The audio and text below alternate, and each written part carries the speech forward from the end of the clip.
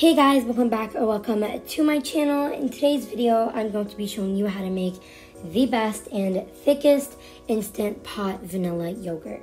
I hope you enjoy this video, and without further ado, let's get right into the video.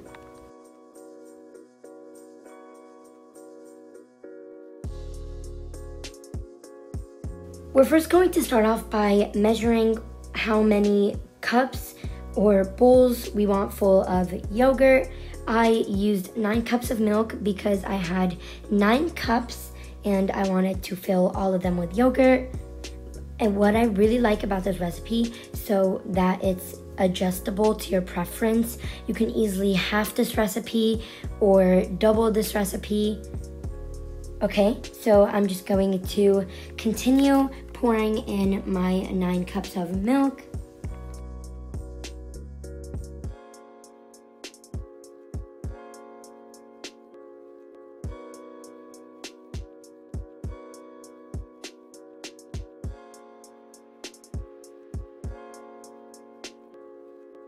After we have our milk, I'm just going to get some actual vanilla yogurt.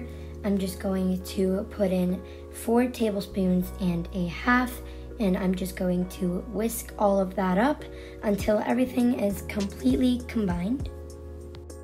Next, I'm going to be adding vanilla sugar. You don't have to use this, but let me tell you one thing. I really recommend it because it really gives it that vanilla flavor and it bursts the flavor.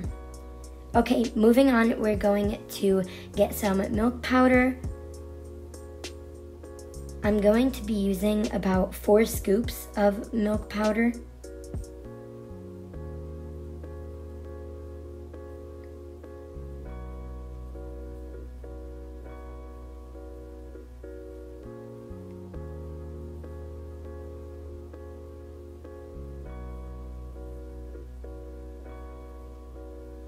Okay, now we're going to whisk all of that up until everything is completely combined. Make sure everything is completely combined.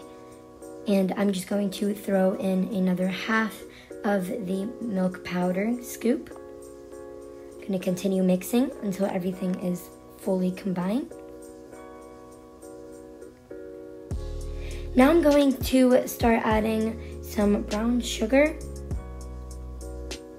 You're going to need about 1 tablespoon of brown sugar, or you can just use plain white sugar, but brown sugar really gives it that flavor. You can add brown sugar, like you can add up to 2 tablespoons. So I'm just going to mix that up, and I'm going to set it on low heat while I'm mixing it up on top of my stove. And now your yogurt mixture is literally done. You're just going to fill up your little cups or bowls with the milk yogurt mixture. Now you're going to set your Instant Pot to the yogurt setting, and you're going to add your cups into there. And the cups should be inside the Instant Pot bowl. You're going to set that in the Instant Pot for 8 hours or overnight. Then you're going to set it into your fridge until it's solid or like a yogurt consistency. And here's your final result, a very thick and creamy yogurt. I hope you enjoyed this video. Thank you for watching.